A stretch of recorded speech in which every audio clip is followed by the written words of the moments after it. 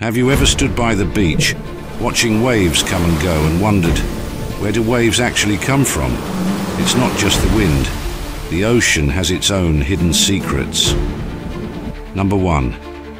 Every time the wind blows over the sea, it pushes the surface of the water and creates tiny ripples.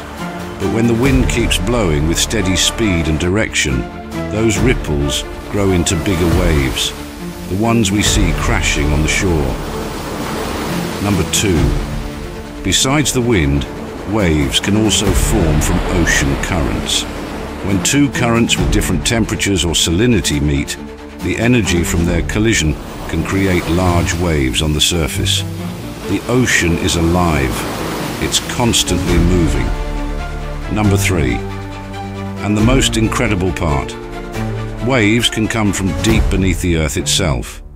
Underwater earthquakes, volcanic eruptions, or landslides on the ocean floor can suddenly move massive amounts of water and create tsunamis. Giant waves carrying immense power.